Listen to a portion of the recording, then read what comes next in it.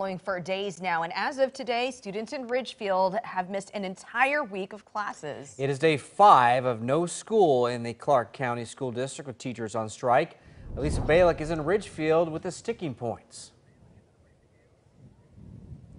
Well, I have to tell you, it's going to be a day 6 tomorrow. We just found out within the half hour. The school district says no school again tomorrow. Pay, though, is not the sticking issue. It's something else.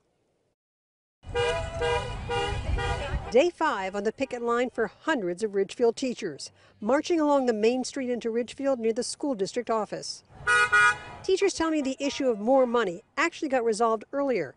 The district says the latest pay offer includes a 6.5% increase for this year and a 4.5% for the next year for certified teachers.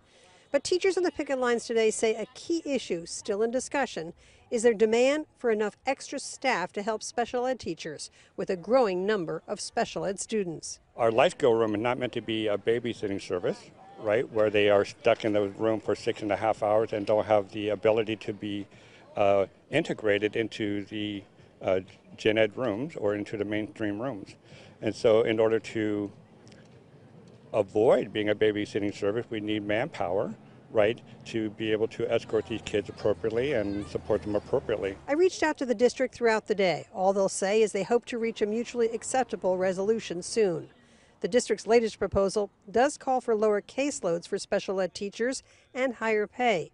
But even teachers not in special ed say the district needs to do better. They just are asked to do so much more. They're asked to do so much more, such as writing IEPs and case managing their students.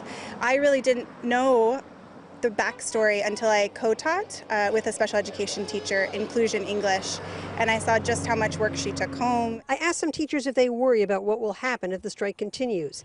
Days lost already have to be made up during the year. Do you feel like at some point that the parent support might not be there after a while? I mean, parent support has concerned me from the beginning. I'm a parent here in the district as well. My own girls are missing out on school. The calendar changes affect us, and it's stressful. And I don't doubt that that stress is hitting everybody in this community.